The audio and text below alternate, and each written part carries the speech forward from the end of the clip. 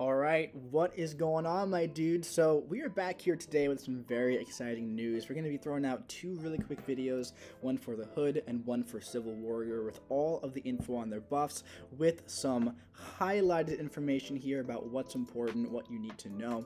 As you can see from where I am, and there's no border or anything, and the video might be a little spotty, the sound might be a little weird. I'm sorry about that. I'm not actually home right now. I'm working on a lower budget laptop, but I will be damned if I don't get to throw out some of this really fun buff information, which you guys know is some of my favorite stuff. So up first, we are going to run with the Hood here.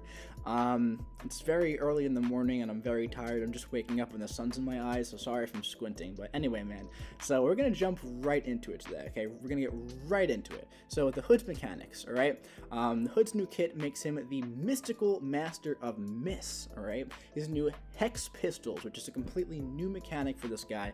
It gives him a totally new avenue of damage, an upgrade to his miss. It lets you reliably deal with specials if used correctly, more damage, more reliable utility, a shining new light. He's a very, very, very different, he feels like a different champion now. He really does. It feels more so along the lines of a rework than a moderate to me. Of course, there's a lot of stuff that stayed the same, but there's also a lot of stuff that's different. We'll get into that. So when it comes to prestige, right?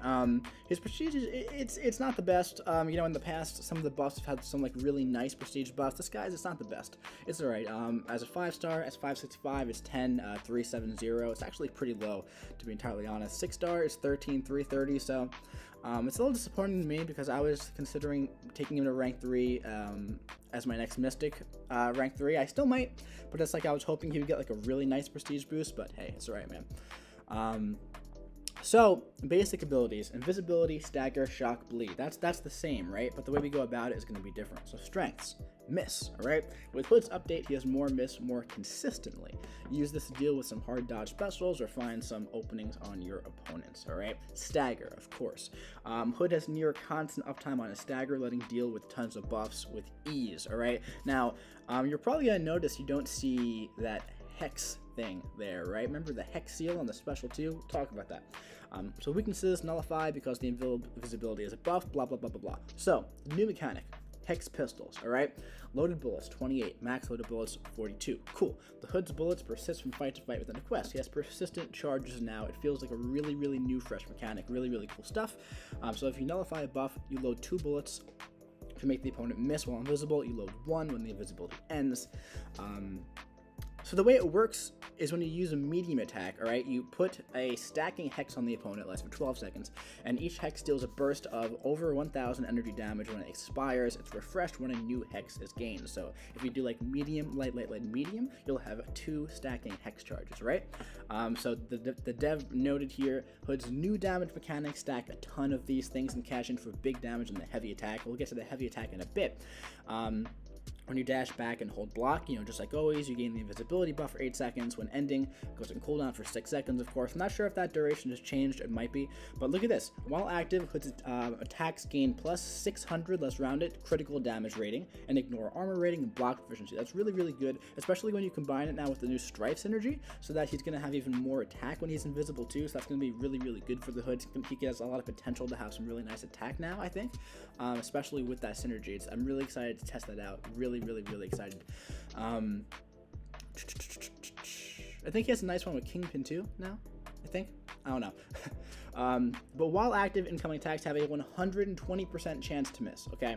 So each time the opponent misses an attack, the miss chance is decreased by a flat 20% until the invisibility ends. So basically, you could take 2 hits into the phase with a 100% guaranteed chance to miss it. That could be a special attack, it could be a basic attack, it could be anything, right? It can't be a special 3, obviously, but you can use this to dodge, like, for example, like, Annihilus is special 2, let's say, right? He goes up, and he has like 3 beams, so you do like miss, and then you dex the last part. So there's a lot of potential for that, alright? And if you pair it with the special 2, you always like cycle the special 2, you're going to have consistent uptime on the invisibility, and of course, if he's awakened, it's the same signature ability where if the invisibility is on, I think, no, actually now, we'll talk about it, we'll get to it. The critical hits, 100% chance to inflict a non-stacking stagger passive lasting 5 seconds. When staggered, blah blah blah, that buff and all buffs triggered at the same time. Unnullified, really strong mechanic. Like always, he has a very strong stagger ability. When the stagger ends, it inflicts 400, let's just round it up, direct damage on the opponent, and he heals the hood for a matching amount, okay? So he still has that nice little bit of life steal. I think that's a little bit better than it used to be. It used to be 88% chance on a crit to pass a stagger. However, this stagger is shorter, so I'm not entirely sure how I feel about that. That's going to be good for getting more life steal as the fight goes on, but in general, that could be potentially bad, but the 100% chance on crits is very nice. Heavy attacks, pause all bleed, cool. Cause the hexes to expire immediately with a 75% potency, alright? So keep in mind that when they expire on their own, they have a burst of 1100 damage. If you throw in 75% potency, let's just call it 1000, let's say it's going to be 1750. That's pretty good if you have a lot of those guys up. Special 1, same thing as always, 100% chance to put a shock debuff. If it expires, 100% chance to put a stun, right? Special 2. The final shot spends 5 bullets, puts a 100% chance to inflict a hex vulnerability debuff, increasing the potency of all new and existing hexes by 50% until the hex on the opponent expires, right? So, think about this for a second. Also, at the end of the attack, activate invisibility. Remember, we have more attack rating while we're invisible with some synergies and stuff. So, if we have a lot of the hexes, right, we throw a special 2, they all gain 75% potency. We go into a heavy attack, no, they gain 50% potency from the special 2. We do a heavy attack, 75% potency from that. Lots of damage potential there. So yeah, even says pair with this heavy attack to maximize the damage with your hexes. Special 3. Plus 1700 attack rating for each full bar of power the opponent has, 100% chance to put a bleed buff. So if you throw this when the opponent's at a special 3, you're essentially going to be having almost 6000 plus attack rating. That's pretty good, man. It really, really is. And if you're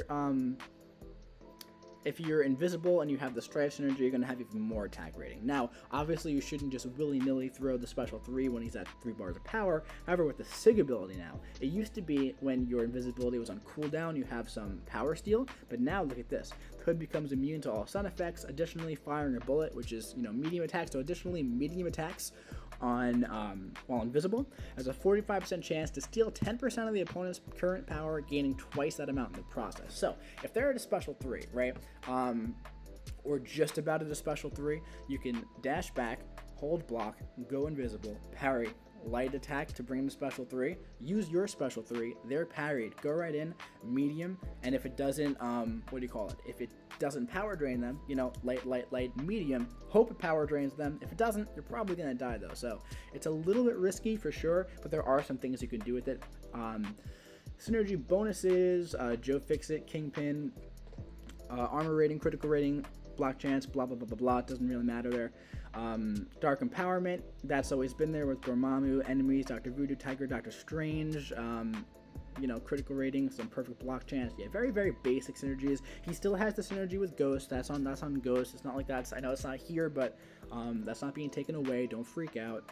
But yeah, man, so that's really going to be it on the hood. So obviously he's a little bit different, and the Hex Seal is gone. I feel like people are going to freak out about that a little bit. He's kind of, for me, going from a very, very decent utility champ with really, really weak damage to really probably, hopefully, good damage with less than ideal utility, because for me, I really like the special 2 hex, and now it's gone. So I'm probably going to put like no more hex, no more special 2 hex in the thumbnail, because it's different. He feels like a different champion now, right? But I'm excited to test him out. I know some people aren't going to be so excited about him because of the changes to the hex, but we'll have to see, man. It is a balance change for a reason, and I was talking to Kabam about it. They said that like he just feels way too strong if he has that as well with a really strong stagger now. So we're gonna have to wait and see what happens with that. But anyway, my dudes, that's gonna be it for this The Hood Champion Spotlight. I do hope you enjoyed it. If you did, drop your boy a big ol' like. Comment what you think about the new hood in the comment section below, and make sure to hit the subscribe button so you don't miss any fun hood buffed gameplay coming to you very, very soon. See you around.